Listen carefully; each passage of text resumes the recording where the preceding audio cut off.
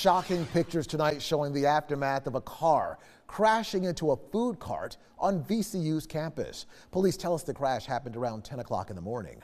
8 News reporter Cheyenne Pagan has been looking into what happened and is joining us now in the Digital Center with reaction. Cheyenne. Deanna, Eric, it's a busy pedestrian area, but police say everyone who was on the sidewalk when the crash happened is okay. The incident, however, is just another close call that some are hoping sparks change. A car in a food cart on the corner of North 11th Street and East Clay Street, pictured here by a bystander Wednesday morning. You can see the car up on the sidewalk with the food cart sideways and halfway in the air as first responders work the scene.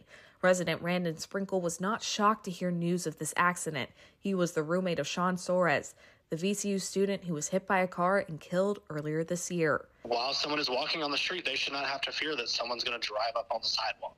VCU police say they responded to an aggravated domestic assault around 10 in the morning on Wednesday and found the car crashed into the cart. They say the crash was the result of the domestic assault. No one on the ground was hurt. Police say the crash survivor was taken to the emergency room with multiple injuries. Sprinkle says crashes like this are becoming all too common on campus and warns pedestrians to stay vigilant. This is a reoccurring thing, especially in the last few months, unfortunately.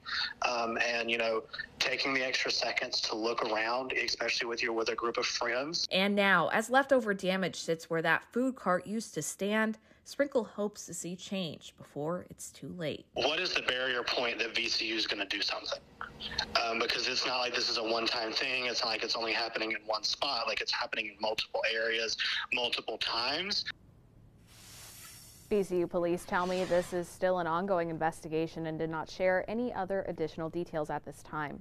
Live in the Digital Center, Cheyenne Pagan, 8 News.